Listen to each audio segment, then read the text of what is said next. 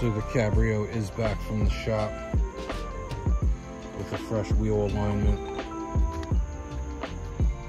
inner and outer tie rods, 2 new ball joints, control arms with the bushings,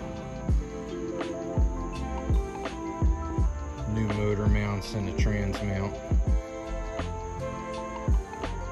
She's pretty much ready to go. East Coast Mk3 prep, here we go.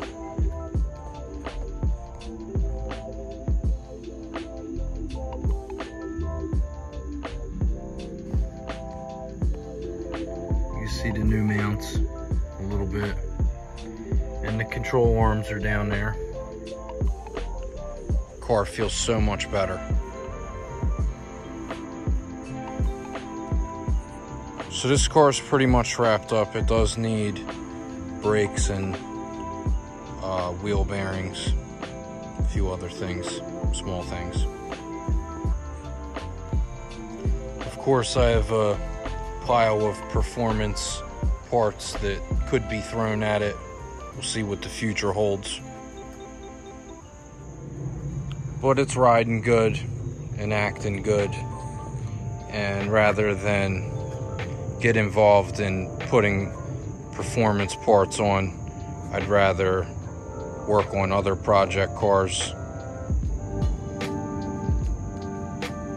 So this is pretty much done for now. Recently put the BBS R case from Dirty South Joe, 4x100, 17-inch with a 42 offset. There's not really any other BBS wheel that would be period correct that would fit the motorsports theme. You could use some spacers in the back, which aren't on there right now.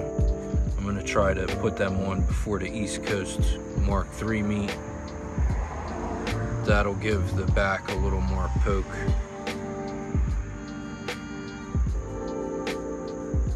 But she's pretty much set. So we'll have some more videos coming up. We're going to be prepping for the East Coast Mk3 meet here, getting the cars cleaned up. And if you guys are going, stop by the booth, pick up some shirts and some stickers.